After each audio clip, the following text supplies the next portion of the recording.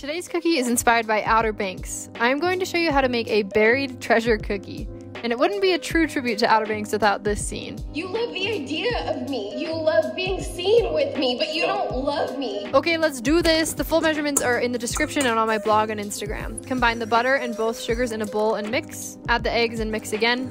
Add cocoa powder, flour, salt, baking soda, baking powder, and mix until just combined.